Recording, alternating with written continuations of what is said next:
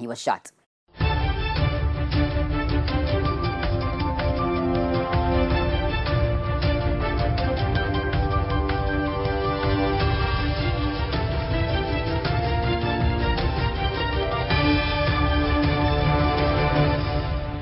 Welcome back to MyView TV, the people's platform, the home of undiluted news, reviews, updates, and your daily dose of entertainment.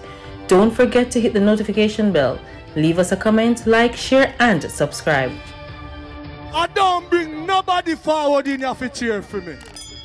Everything what you see up my natural talent.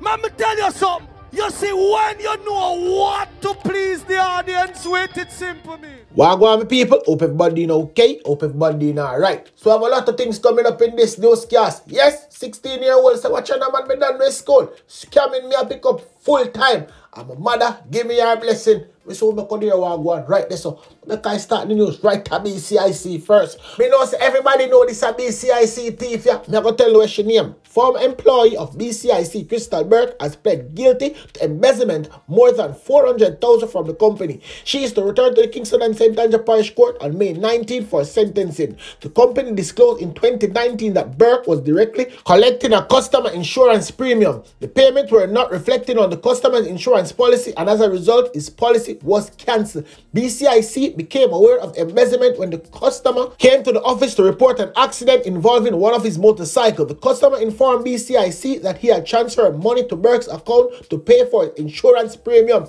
Come like she not give him a look at discount, but him never know say he never go on the policy in paper. Take your wallet money and put it in her pocket. Based on the customer explanation and the receipt he presented, BCIC had to honor his claim and he received $94,000 as a compensation for the accident. BCIC suffered a loss of $440,073.66 for the unpaid premium. Berger pled guilty to charges of embezzlement in February and has since compensated BCIC. Make I move on in the news because she a thief. Remember me tell you me I follow this news of paper? Yes, I know me have the update can give you no. Detective Sergeant Tamika Taylor bail was extended when she appeared in court on Thursday on charges of possession of and dealing ganja. The policewoman, who is assigned to the Kingston Central Police Division by the Narcotics Police in February. She is to return to the St. Thomas Parish Court on May 13. Her common law husband, hold on, a big family business people, Ryan Harris, is before the court on multiple charges after the Narcotics Police raid and destroy a ganja field in Dumfries, St. Thomas on February 18, 2021. The court was told that the case file are incomplete. Yes, people, coming like it's a big family business that I go on with. So like coming up and out of the St. Thomas side. Police have a boy out there want to look for. Yes, I see this a boy. Need forget slapped by any means necessary, and not only him, or two of them. Let me tell you the first one name. Nesta Bigger Morris. Everybody know him as bigger crime. It's MCM1, wanted for shooting with intent on members of the Jamaica Constabulary Force. That the boy, the people in Blake Short now still understand, and the people them see him walking up every single day. Hold on a bit, then now, Ryan Berger Brown, see him the him. Yes, man, this ugly looking fellow. MCM1, they say, him here, you know, straight him a look, him here, them twist, so, all over the place. Yeah, man, him face lean to, wanted for murder. Anybody see them, just call the police. And police, make me tell you this, make sure you clean out, because I want to listen. Yes, when the people them call and say them a criminal boy, yeah. Slap a business, the people them are dealing. The people them now want to hear say, when they carry them in for going to taxpayers' money. No. Only no bother with that. That not play. You understand? That not play in a ball game. Slap a business, the people them are talk about. Watch it now, people. I'm going over the biggest getter in Jamaica, right over Portmore. Them drop on curfew over there, and to the curfew will lift. Yes, but the police, them, they tell me a little thing, so them have some little boy over there with them. Now, no picture of them. And them want them to get slapped with too. So, make the police them tell you now, how them a look for a Portmore. And people who have them pictures, so send in them picture so the police them can have it, they put it out so people can know who them be. So when them see them, they know say same operation, underground operation are going for them. There's been some heightened tension in the Waterford area since the murder of Kamara Davis, OC Dragon, on Saturday evening, and another murder which was committed on Wednesday, April 13, in the same area. Now, based on what is going on in that space, we have taken the decision to halt the current crime trends and we will carry out some operational activities. So 48 hours curfew was implemented. Now in the Waterford area, there are some persons of interest that we would like to speak to. One known as Mally Don, another person known as Utan Davis, otherwise known as Coty. A gentleman known as Donovan Stewart is also known as Shaky, and one Damian Stewart, OC Benny. We're asking these persons to turn themselves over to the Portmore CIB, and they will be questioned.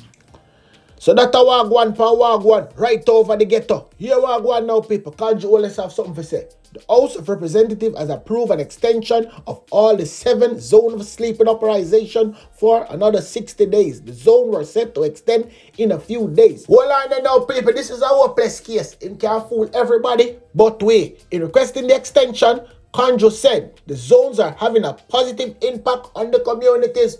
Him no wrong. No lie tell. Me be honest so don't know. Remember say them don't tell them criminal friend them say you wanna do. Take a crime and violence next door.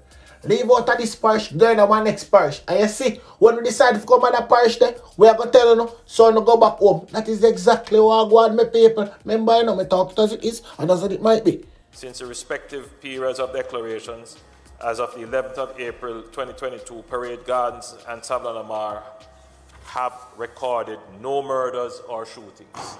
Mount Salem has recorded a 64% reduction in murders and a 68% reduction in shootings. Denham Town has recorded a reduction of 26% in murders and 44% in shootings. Greenwich Town has recorded a reduction of 22% in murders and 27% in shooting. Augustown has recorded a 53% reduction in murders and a 71% reduction in shootings. And Norwood has recorded an 83% reduction in murders and a 100% reduction in shootings. People may not see exactly where I go on. The criminal them go next door go and create mayhem and destruction. And come like them not see it, you know. You know, say them not see it. But the guy tell you what I see. I know see them see one tell them to go over there, you know. But anyway, the guy move on to the news. The scammer them out in them numbers. Yes, people. And I can tell you this. Them in the school. A lot of them are in a matter of fact. Them stop go school and pick up scamming full time. And them parents agree with them. So that's why I hear me come and me say, slap well some of my parents them too. I'm not going to stop say that. Enough of them supposed to get slapped with. Like me always say, I'm not come out if I make up no story. So keep back and relax and listen exactly what I'm going now. As the authorities try to curb violence in schools, they have another problem on their hands. Several students are now ditching formal education for lottery scamming. We've gotten permission to speak with a student who's not been at school since the pandemic. He's decided that he does not want us in his presence, so we're going to call him on the phone. To mask his identity, we'll call him Mark Brown. At 16 years old, Mark is the breadwinner for his family. Just make money on share, no man. Just make money on share, I lie. The Westmoreland teen who attended high school up to November 2021 told me he started scamming people after finding out he was not recommended to sit CSEC exams. He missed numerous classes due to connectivity issues when the pandemic hit, and since then, life was not the same. Instead of seeking a traditional job or seek placement at another institution, he turned to lottery scamming. I create a 1 month in a journal. Gone to millions of already, you know. I mean, just a print. Me just a model semi is a learner right now. Of note is that his mother is aware and also benefits from the proceeds of the scam. Mark represents a growing number of school-aged children who've taken an interest in illegal activities since the COVID-19 pandemic. This was Police Commissioner Major General Anthony Anderson at a media briefing recently. Perhaps because of the time they had available to them, got involved in things they shouldn't have. Lottery scamming being one. Under Section 3 of the Fraudulent Transactions Act, anyone found guilty of such an offense may be fined or imprisoned for up to 20 years. Despite the harsh penalty, some school-aged children aren't fazed. Do you agree that what you're doing is wrong? 1 million times agree to that wrong. Trust me, know say wrong, General. But sometimes I just can't do better. You understand me? To get a better understanding as to how and why students take this route, we sought the expertise of Christopher Charles, Professor of Political and Social Science at the University of the West Indies. These youngsters in lottery scams that are supported by their parents, they're actually in a criminal family. They were socialized into criminality. And I wouldn't be surprised if someone in the family, either both parents or one, or an uncle or a cousin, or a family friend who is close, is into criminal activity. But here's what the teen told me when pressed about his wrongdoings. We don't want that to be anything all our life. Remember saying, man, every day we feel, you know, people bad, you know. Yeah. And we don't want that to happen to over few family and few generations. The family continues to make demands for money, right? although it's coming from illegal activity. So when that happens, the youngster might very well become a lifelong scammer. For years, there have been discussions about what's being done and what needs to be done to steer students away from a life of crime. Mr. Charles says emphasis must be placed on addressing the social ills within the society. Those youngsters, if they were socialized properly, with proper parental support and guidance, they would not be into scamming. Because other children are going through the same stresses, the same challenges and difficulties from the pandemic. And they are working, but they have decided not to go into scamming. So it is a choice.